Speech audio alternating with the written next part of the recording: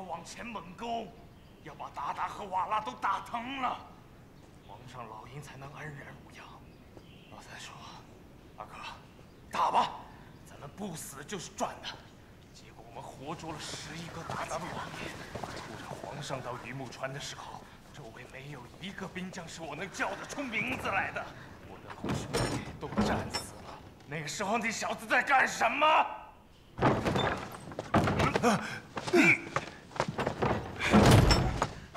皇上，皇上，皇上，皇上，皇上，圣皇上，金恩，正安。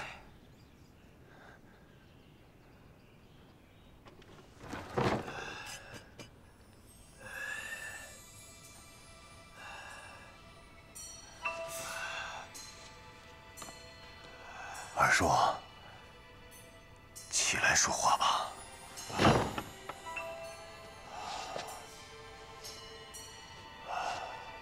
皇上，你坐。我爬不起来了。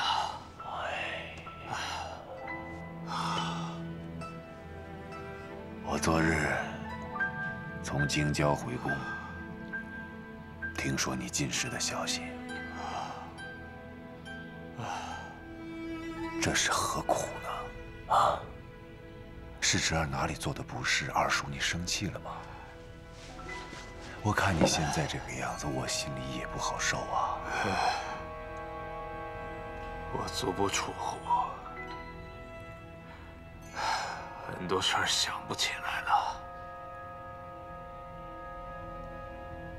我再不叨咕几句，就真的忘了。可是他们不让我说话。 我生气。二叔一世英雄，靖难之役，五战漠北，屡立战功，这些在大明的史书上都会记着的。就是侄儿我也会日日铭记在心。此次叛乱，我不让史官记录，也不追责任何一个参与叛乱的人，就是为了要守住你的名节。 侄儿这份苦心，难道二叔你看不见吗？你说你现在闹进士，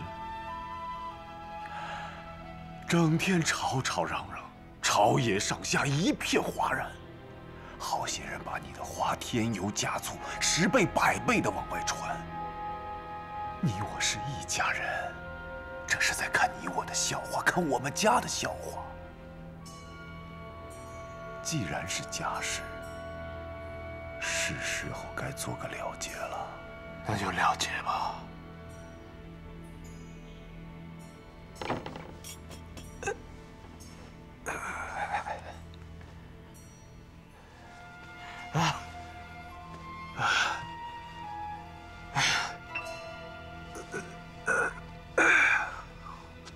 皇上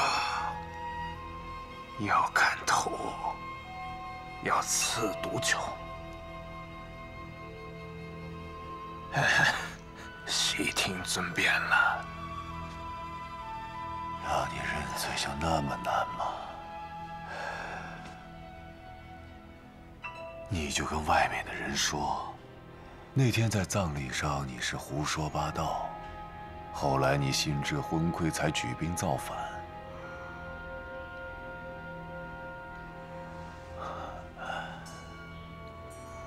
我又不会真的杀了你，你乖乖的吃饭，我给你换个干净的地方住，解除你的圈禁，送你去南京，再给你起个大园子，让你安度晚年，这岂不是更好？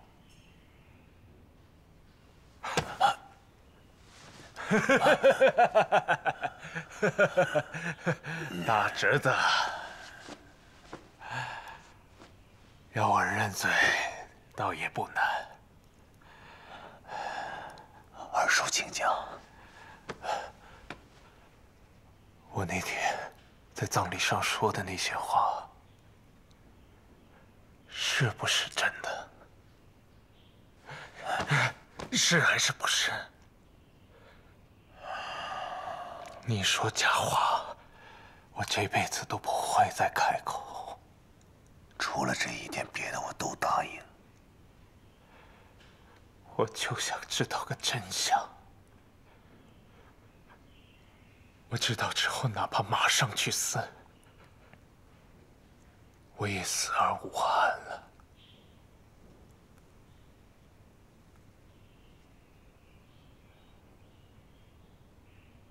时过境迁，你现在知道这些真相有什么意义？大侄子，你不懂我。你爹，先帝洪熙皇帝，庙号仁宗。我们小时候在一起，都是我护着的。那时候我们不愿意当王爷，像这样被皇上像贼一样盯着，又有什么意思？如果老头不打荆南这一仗，我跟他是多好的兄弟。我进南京城那天，我就知道，我们俩早晚有一个人会死在这儿，早晚有一天会变成现在这样。可是我没想到，在这儿的人是我，也没想到你爹早死。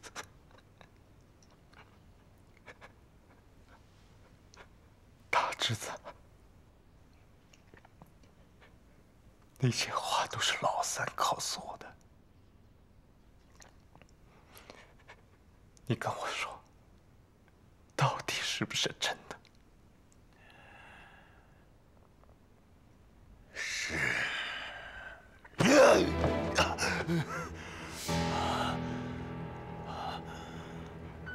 我爹，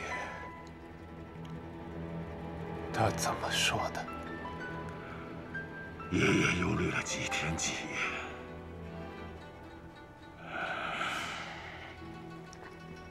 他担心把皇位传给我，我却赢不了你。他确实有想过要把皇位传给你，在他心中，只有二叔可以稳定大局。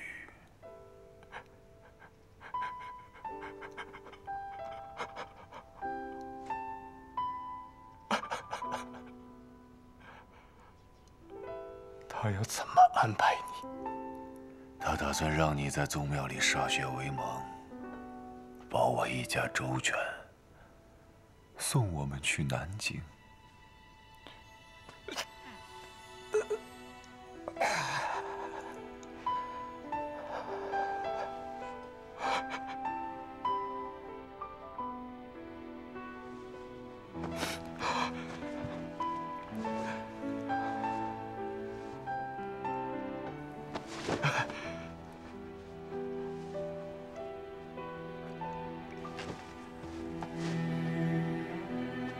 老头儿，你没糊涂啊！现在我不恨你了，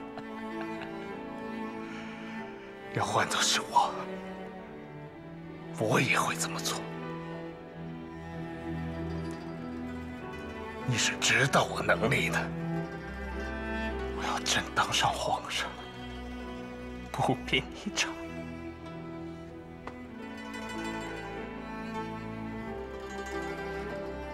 我大半辈子明枪暗箭，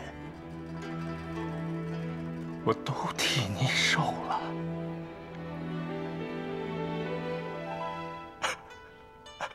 我的代价是你这句话，你不会坑我的，你也不会嫌弃我的，是吗？二叔。该说的我都说了，当着爷爷的面认罪吧。他要安排你到南京，你为什么不去？我不愿意像狗一样活着。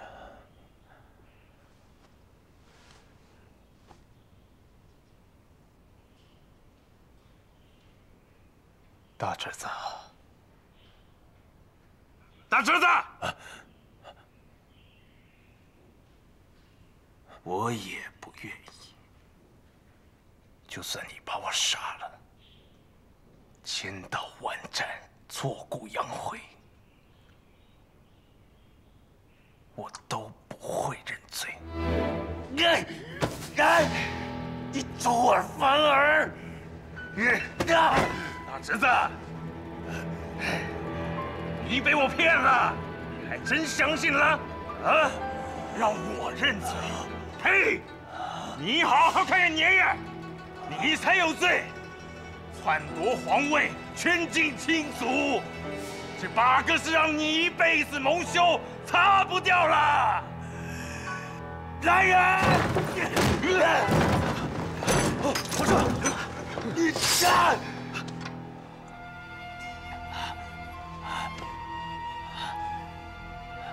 这世界上最锋利的刀剑，也比不过人心。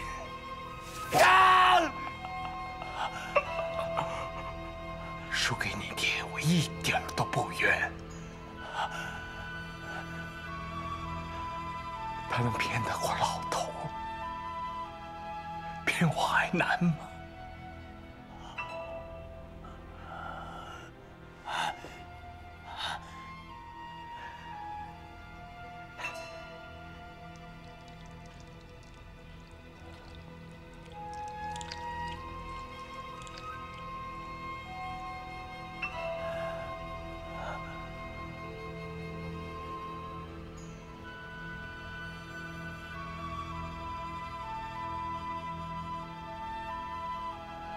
皇上，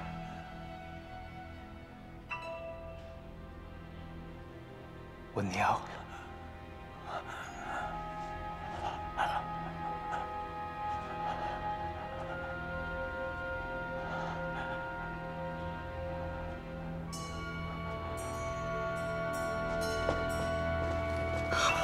皇上圣公吉！原来老三在葬礼上说的都是真的啊！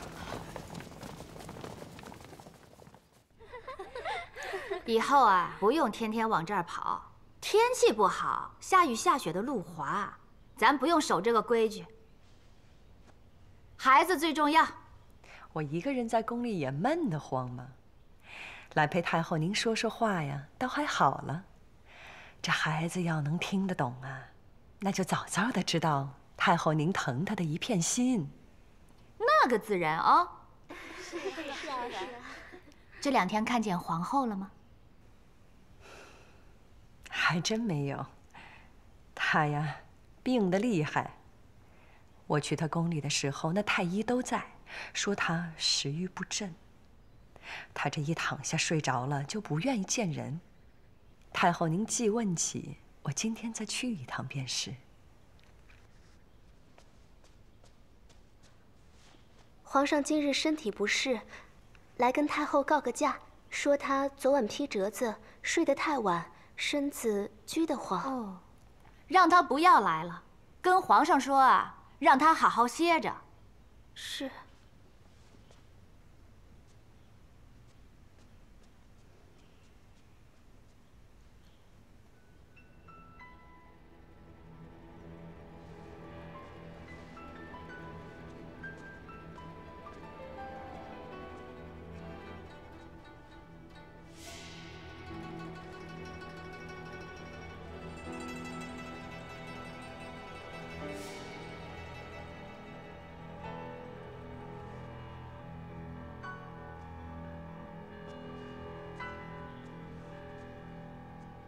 太后，怎么？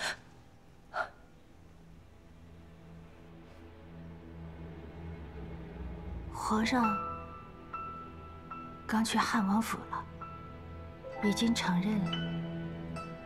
这下二叔把天捅出窟窿。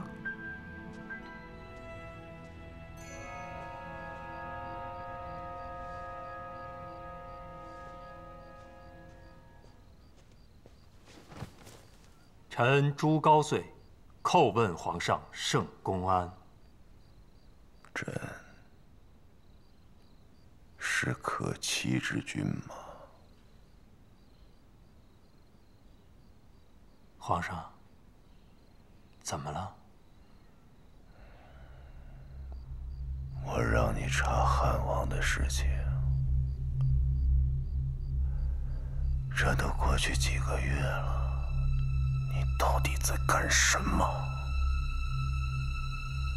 你是整日东游西逛，还是在和什么人密谋对付我？我是一刻也没闲着呀，踩了风火轮一样。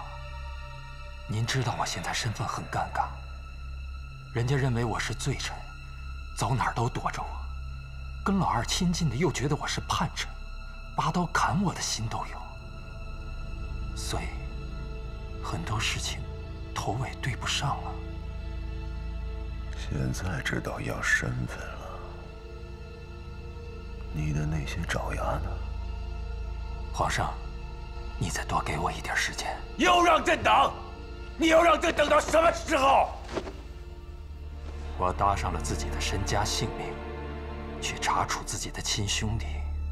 皇上不谅解，老二知道了也不会放过我，实在有点划不来。皇上，您不相信我，另请高明吧。我是怕你犯糊涂，你帮我把这件事情办好了。北镇抚司你不想回去，我在朝廷里给你另找一个衙门，让你供职，不像在朝中办事，你就范，想去哪儿就去哪儿啊！我绝不负你。是。我没时间了。他这次是把我逼上绝路了。是啊，是啊。老二真是不知死的鬼。皇上也太心急了一些。现在真的是很麻烦。今天所有的人都在传老二的事儿，这是臣的失职。孙寿，你可要好自为之。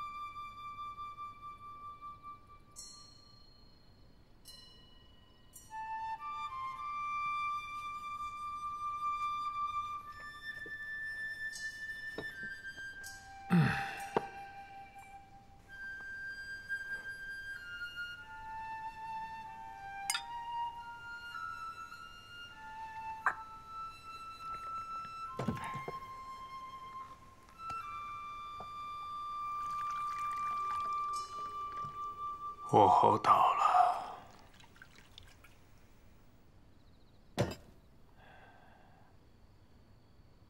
我们已经把他逼到墙角了。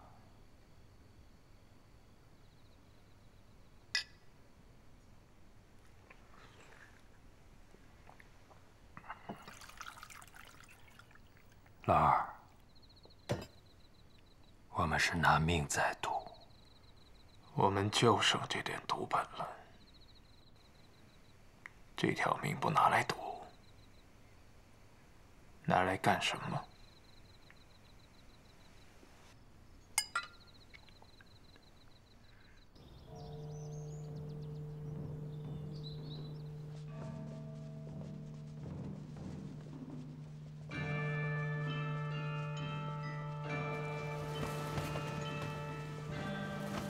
给皇后贺喜！给皇后贺喜！连续3天请喜脉，皇后已经龙胎暗结。推查下来，便是皇后入宫侍寝皇上的晚上。臣已禀报太后皇上，请皇后赴家宴，皇上和皇妃也到了。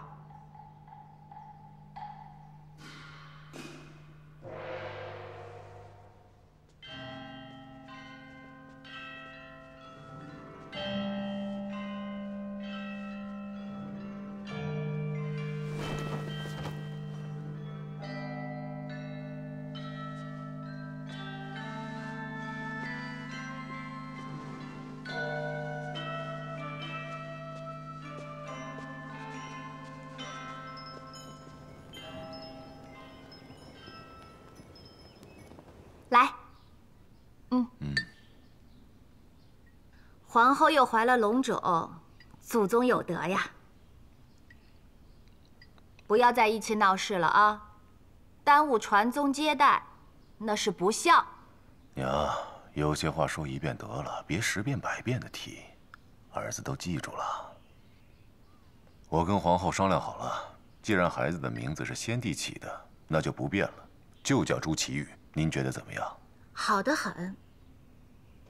那皇妃的孩子呢？我正要为此事向您请旨呢。这个孩子的名字，我想自己起。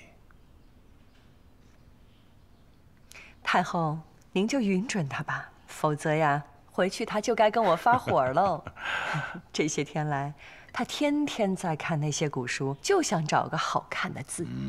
是吗？ 那起了什么名字？我听听。我想取一个“朕”字。哪个朕？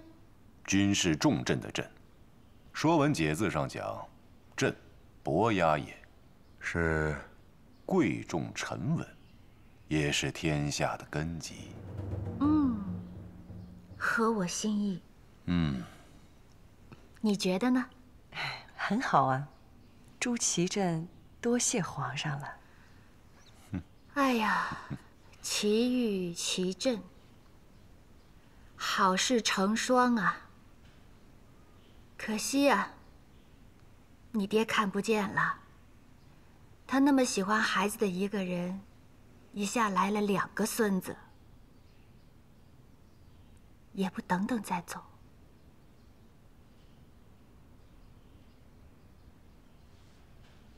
等孩子出世了。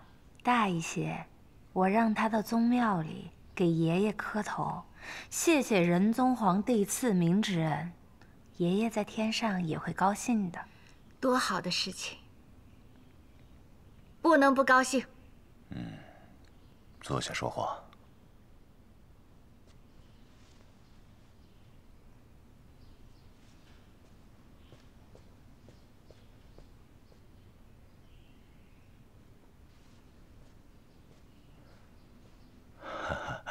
我失陪一会儿。怎么了？边关的事情。严重吗？不大也不小。那就快去吧。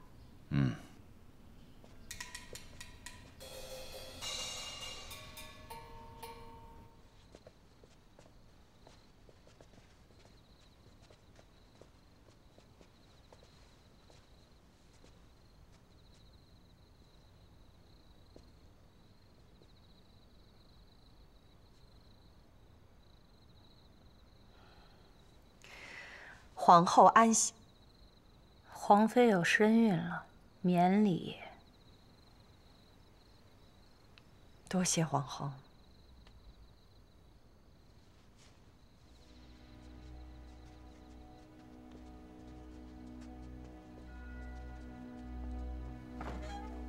你不是有话要对我说吗？这些天我来找你都不见我。 到底怎么了？是不是对我有什么误会啊？咱们把这些话都说清楚。我不用你这样假惺惺的对我客气。我们之间能有什么误会？你想多了，皇妃。我每天都在猜，你打算什么时候彻底的把真相告诉他？他其实好骗的。我知道你害怕，你现在肚子里已经有，不是又怀上了吗？皇上对你很好，没事。 他给你的孩子取名祁镇，他亲口说的，那是天下的根基。他还有把我这个皇后放在眼里吗？他整顿饭看过我一眼吗？说起来，倒真要感谢这个孩子。要是没有他，我都不敢想，我今天能站在这里和你见面。你到底想干什么？满意，爹娘在天上看着呢。我不管你怎么说，我都可以，但是你不能说我在害你。我是你亲姐姐，血浓于水，我关心你胜过关心我自己呀。姐姐，听你这么说，我放心多了。我喜欢你，可我不喜欢这个孩子。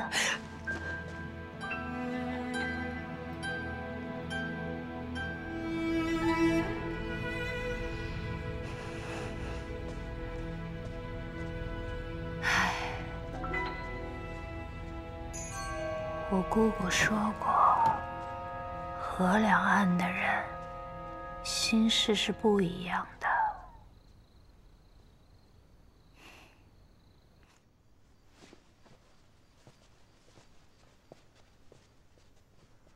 你们都歇了吧。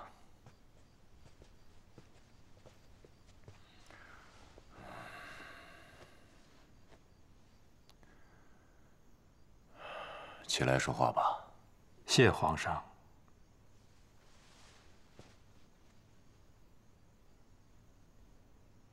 皇上想先听哪一件？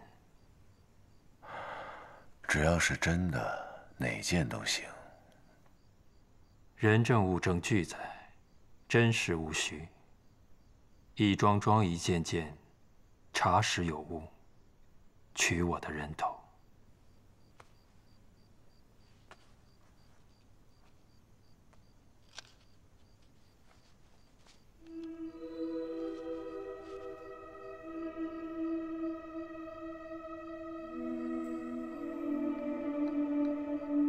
这是我于木川大军的军报。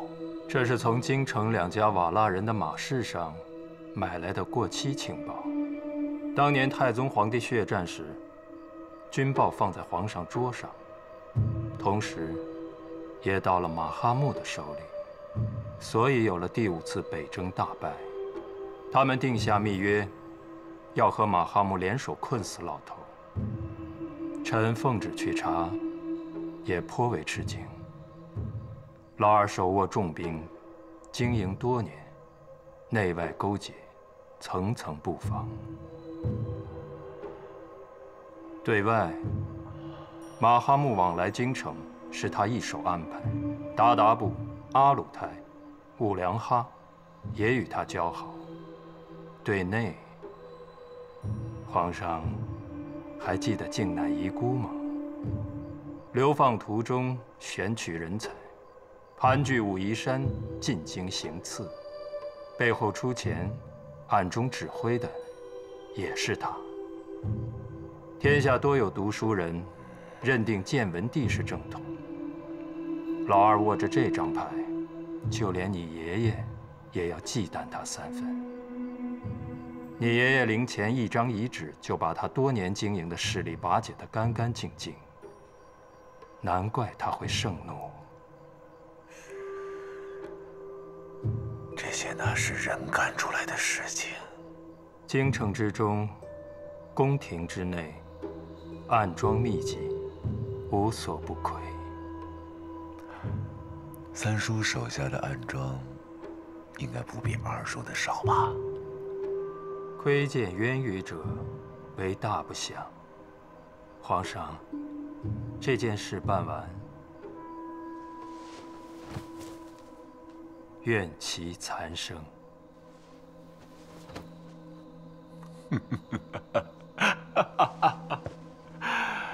三叔莫急，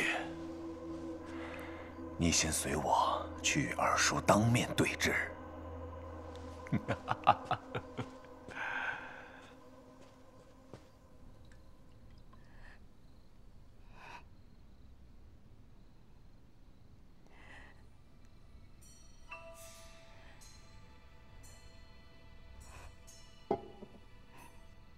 家里的佣人都打发走了，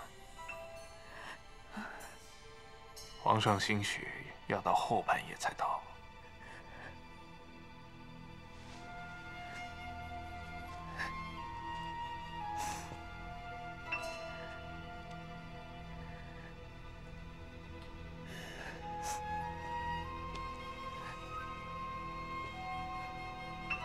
孩子都睡着了。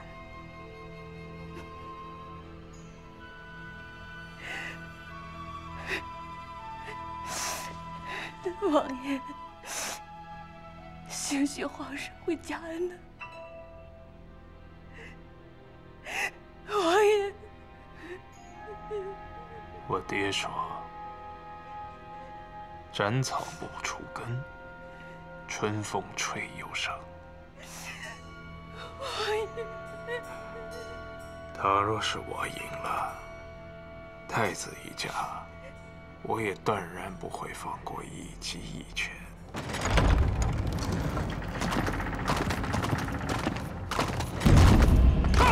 撤！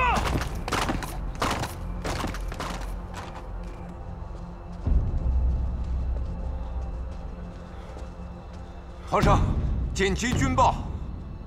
等我回来再议。皇上，皇上，你要去哪儿？皇上，皇上，紧急军情，瓦剌部入侵，请皇上移驾。带兵的是马哈木，太宗皇帝的四弟。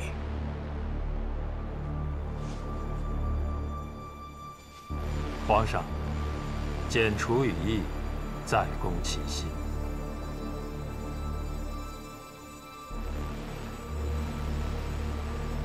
你们四位随我来。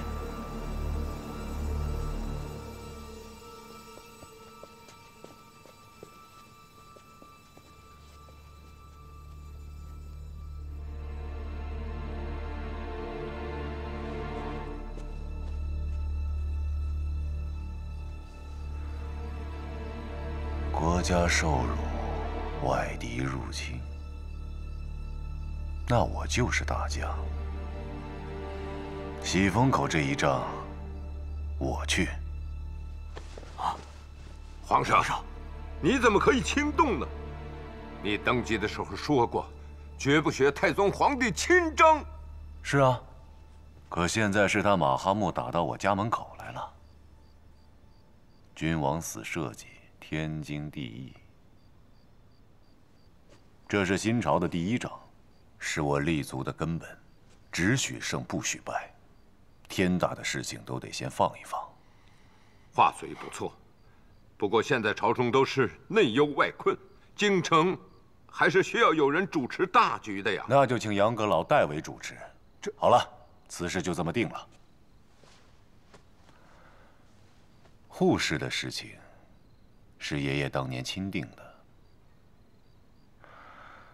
他老人家一直盼着长城内外大家和好，永享太平。可偏偏有人念念不忘要跨过长城侵略中原。好，爷爷把他们打疼了，我要把他们打服，彻底铲除。对国家，对太宗皇帝，我也算有个交代了。当如是也。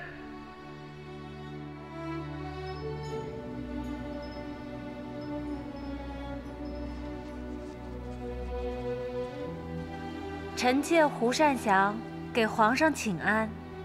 朕说过多少次了，你有孕在身就不必行礼，就是不听。南阳诸国上供了不少好的燕窝，我让御膳房收拾干净了，每日给你送。谢皇上赏赐。好，我就当你是替我儿子谢我，这个礼我受了。臣妾能有今天，一切都是皇上所赐。过来坐。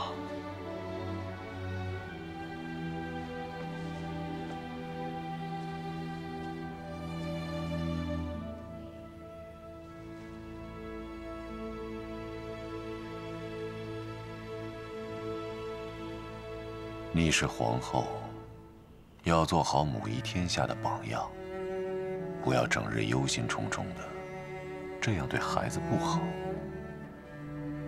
朕平日里陪你陪得少，那是因为朝廷里千头万绪，好些事情还没理顺。你呢，在这偌大的皇宫里，连个说话的人都没有。之前冒失丢了一个，老天爷看你可怜，又赏你一个。你可得把这孩子看护好。我一定视这孩子如命一般，加以爱护。最近边关不太平，朕要御驾亲征。若是宫里有什么照顾的不如你意的，你就给朕递折子。你只需多多开怀畅意，没有人难为你。难为你，那就是在委屈朕的儿子，朕断不能饶他。谨遵皇上圣谕，恭祝帝后二圣如意吉祥，安康顺意。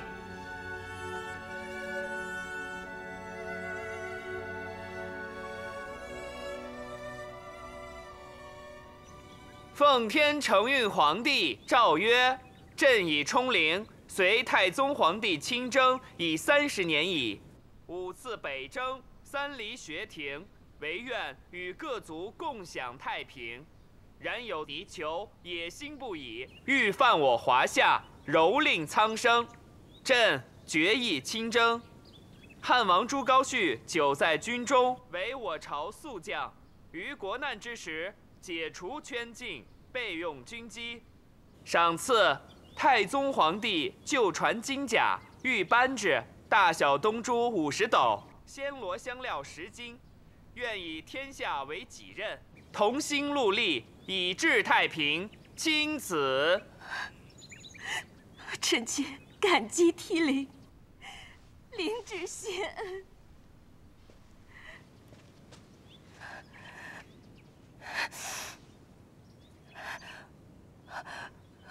我去看看王爷身体好些没有，让他出来给皇上磕头。皇上吩咐了，汉王身体不好，就不必谢恩了，慢慢调养就是了。那等王爷好些了，让他入宫觐见，去拜谢皇上。王妃，边关战事甚紧，皇上走得匆忙，此刻间他是已经出宫了。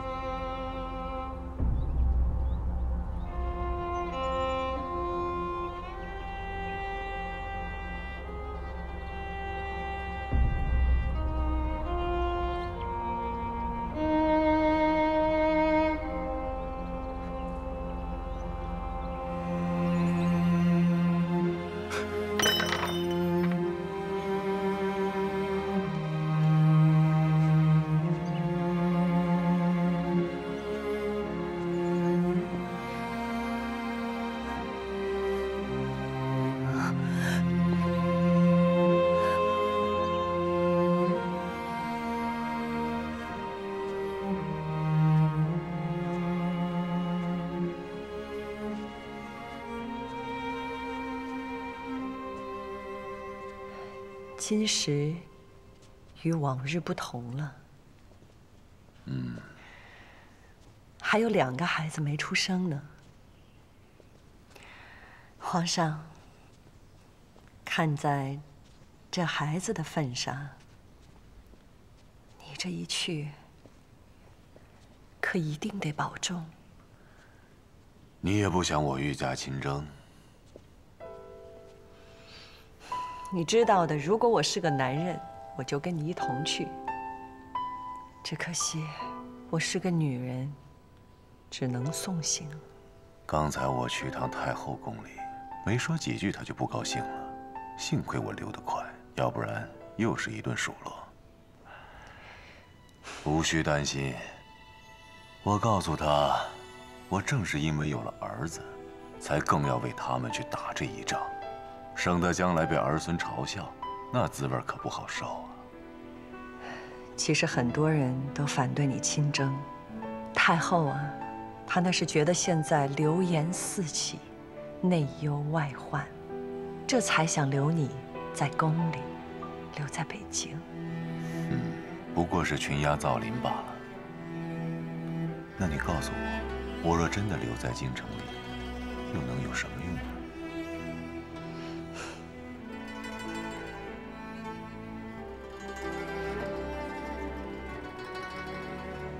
我想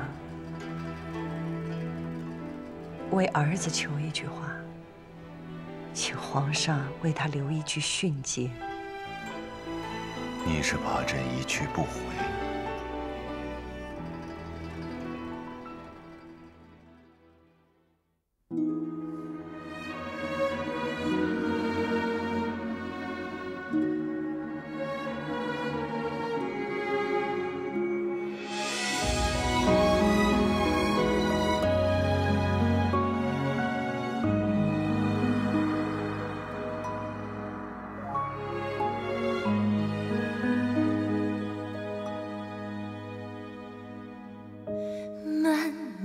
携手春欢，翩翩牵袖青山。灯花满盘，万恋卷。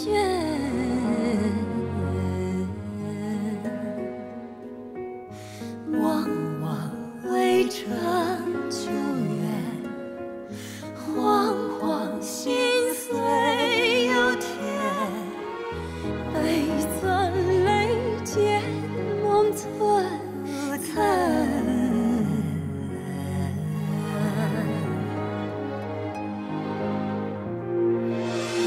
寒根击穿远远书剑，也曾念山河别离，共与君前。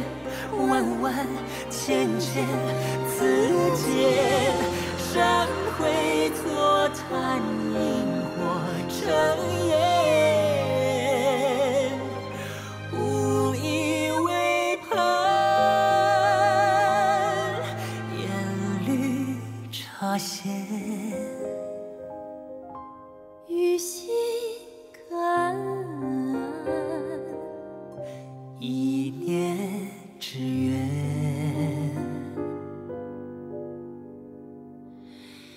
一笔情。